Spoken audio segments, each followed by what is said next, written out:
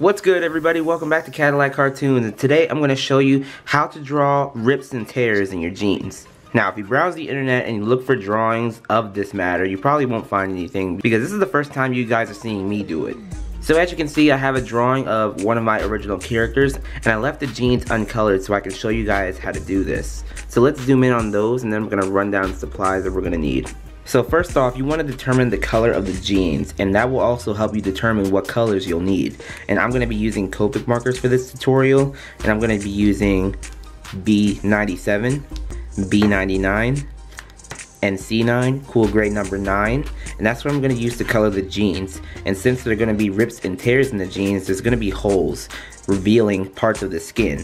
So that's why we're going to need the colors that we use for the skin color. The colors I used to color the skin were E11, E13, and E15. So we might not need E15, but it's best to have these colors handy in case there are some parts that require a deep dark shadow. So let's set these aside for now. So what we're gonna do first is, using this outline, I'm just gonna use the base color and color in the jeans. Once you lay down this base color, you're determining where the holes in the jeans are. So you can determine them now with your pencil and get those down if you're not comfortable using your marker to do this. But when drawing rips and tears, that's typically something you can freelance. So that's why I'm just going to use my marker first to determine where the rips and tears and holes are in the jeans. So I'm going to do that by just making a few,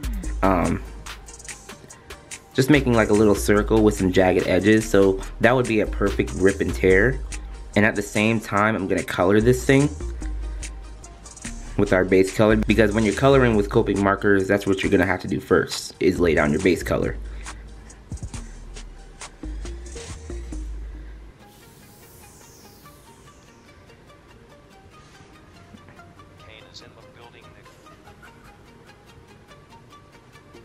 Okay, and now that I got the holes determined, I am now gonna lay down a base color of it so that way I can get started with coloring the jeans.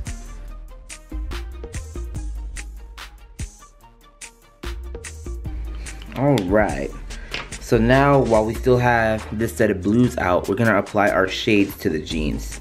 So let's go in with our, let's go in with our darkest color first, because I didn't outline this thing at first, which I really should have done. But I'm going to apply shadows because this jeans on a person, so it's going to be shadows like in between the legs.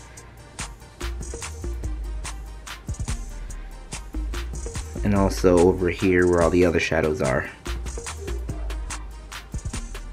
And if you want, you can use your mid-tone and kind of add that around the shape of the holes.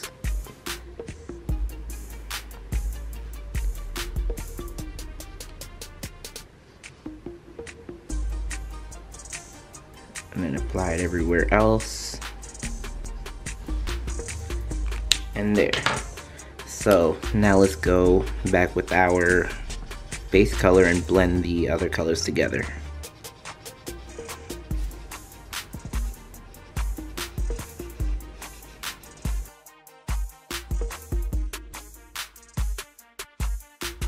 Okay, so I colored the jeans and I made sure to ink them as I went. And now comes the point where we can fill in these holes with the skin color.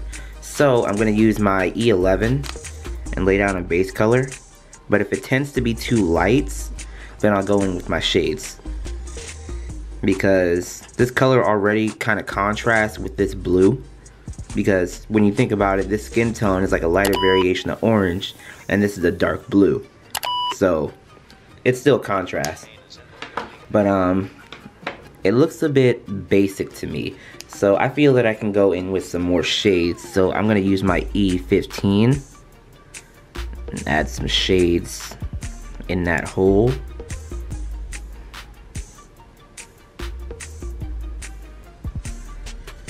And all the other ones too.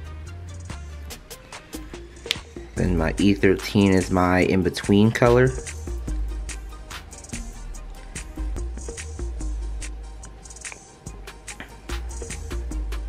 Let me just blend those all together with E11. Okay, and it may appear as though it's a little bit darker than the original skin tone, but it looks about the same. But but just be careful of how many shades you apply to those areas. And now being done with the markers, we can put those away for now. And now I'm gonna grab my white paint pen, and this is the size. It's 7 millimeters. That's the size of the tip, and it looks like this. So it's gonna have a small tip, so not a felt tip, but a small tip, kind of like one of my micron pens. But we're gonna be using this to draw the threads that are falling off of the jeans, because you know they're ripped, they have holes in them. So what you can do is you can just scribble in or outline the hole like this, and you can add some strings going from one side to the other, and then you can have some thread coming off it or just falling off like so. Let's do that with the next hole.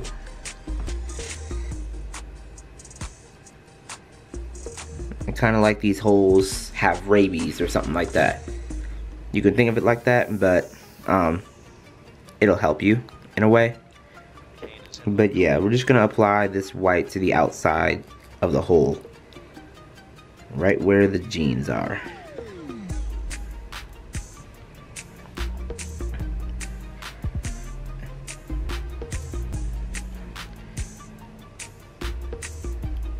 Okay, I'm gonna have some thread falling off of the hole, just like over here, but instead this will be a little bit longer.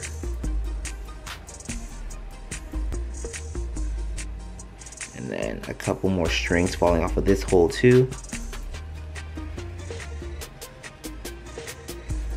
Okay, so yeah, so we're almost done here. So what I'm gonna do, since I still have my white paint pen, is apply highlights to the jeans, and then I can zoom back out and show you guys what the drawing looks like now that we applied the tears to the jeans. So I'm gonna do that in time lapse really quickly, and then I'll come back to you guys.